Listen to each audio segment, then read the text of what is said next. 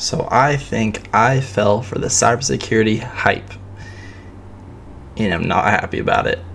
I have a previous video about the WGU cybersecurity bachelor's degree, and I loved it, and I still will say that. Like many people, I think I fell for the hype of get a security plus. There's so many open jobs, great pay, huge upside, just got to get in. And I got that security plus and then ended up doing more, as I've previously explained, getting my bachelor's, tons of certs. Job search is freaking tough.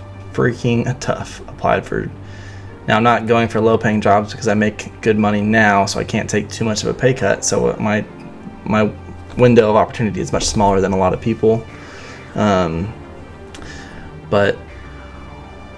I read a very interesting article, and it's on a website called Cybersecurity, and it talks about when I remember getting to cybersecurity, and they talk about, oh, there's 700,000 job openings in cybersecurity in the country, and it's supposed to go up, and those don't have to be filled. There's a thing in cybersecurity called risk acceptance, and it seems to be a very prominent thing in the industry, where instead of paying a bunch of people to maybe protect your company, they are just not hiring them and accepting the potential risk of a cyber attack, and maybe the costs offset, maybe they don't.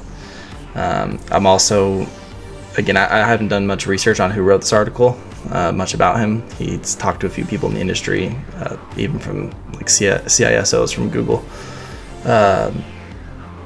There's ghost job postings where companies just post jobs to look like they're growing to shareholders. So, I mean, they'll post a job, you'll apply, they'll get thousands of applications, and then it's gone for a week and it's back up and it's the same job, and it doesn't make a whole lot of sense. But I feel like a lot of people are in the same boat right now. I've seen it on LinkedIn, everyone's talking about it, and it's a very, very frustrating thing. And I'm sure if you're watching this, you might feel like you're in the same boat.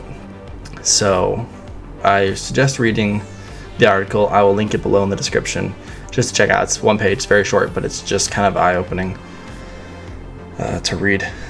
So what I'm thinking now is, well, I'm doing a lot of the game dev stuff, but I'm focusing on shifting maybe to systems administrator, network administrator, maybe get my CCNA. I have my network plus already, but I feel like that may be a more reliable job. I don't know how the pay may not be as good, but I mean, honestly, getting in is just a good start. So also I really like the pen testing side of things. I like bug bounties. I've done a few capture the flags, and my brain kind of works that way, as far as like constantly trying to break something, and I love puzzles and trying to do that. So if that's something that interests you, I mean, bug bounties can be a great little extra income on top of your current job, plus you get experience. So as far as WGU, the degree in cybersecurity and information assurance, would I do it again? Maybe. They do have a software engineering degree, and that's something I may go for instead. Another thing I've considered is learning more programming languages, because I see all kinds of jobs all the time for software developers.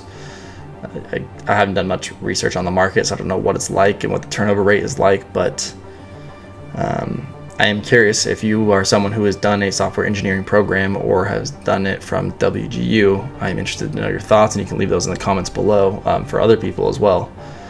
If you have any thoughts at all on the cybersecurity field right now, if you're going through the same thing, let me know in the comments below. I wish you the best of luck in navigating the field. I will continue to post content on cybersecurity, possibly IT stuff in general, as I learn things. So I hope you stick around for that. Hit the like button, subscribe, and stay tuned for more.